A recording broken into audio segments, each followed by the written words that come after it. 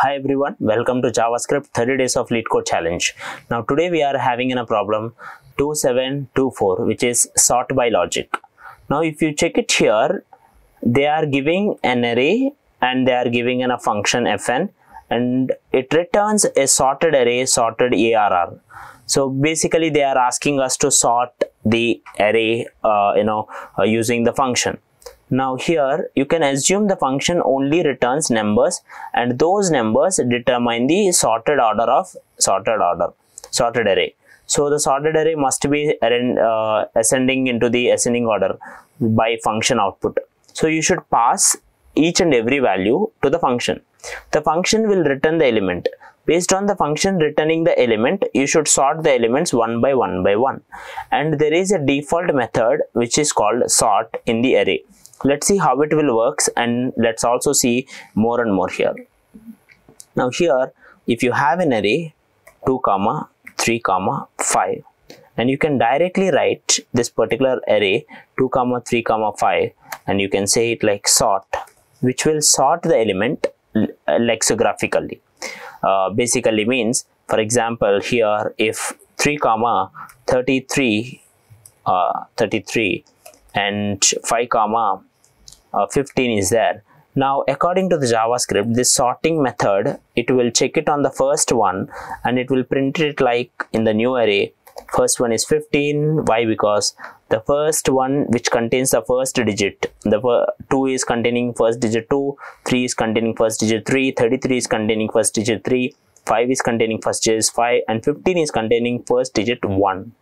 So it will consider it as okay, this one is containing the 1, so it will be the first one in case if you are applying the default sort. Instead, I don't want to apply the default sort. You can take an array. I'm return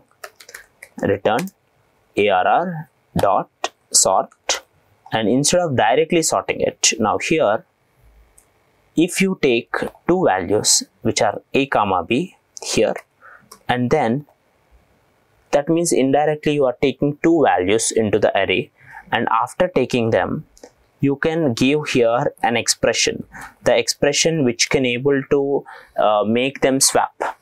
Now imagine the function is returning a particular value. Now here you can able to sort with a logic like every time two numbers will be compared. Imagine you have an array 1, 2, 3, 4, 5. It's like, imagine it's not in sorted order, 5, 3, 2 kind of. First 5 will be compared with the next digit, and then in case if it is less than, then you can sort it. How it will work? First I will do 5 minus 3. If I get the positive digit, if I get the positive number, 5 should go after the 3.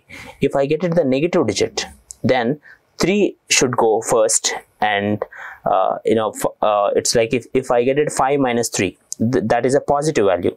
In that case 5 will be after 3. Imagine 1 is there, 1, 3. That is a negative 1 minus 3. So I will keep the 1 in the same place. I will not change it. This process will be applied for every other elements. If you repeat the same process here, it works similarly. A function applied for A will be subtracted from a function which be applied for B.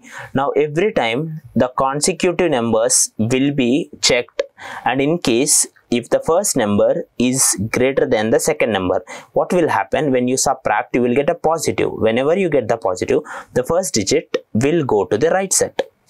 Imagine you get the negative, that means the first number is less than the second number, then the first number will be staying left side of the second number as it is.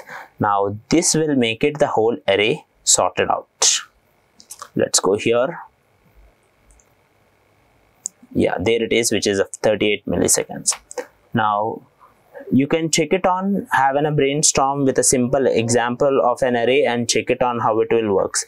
In case if you get it any more doubts, you can always contact us, and you can check it on our more programs in our playlist. Thank you all.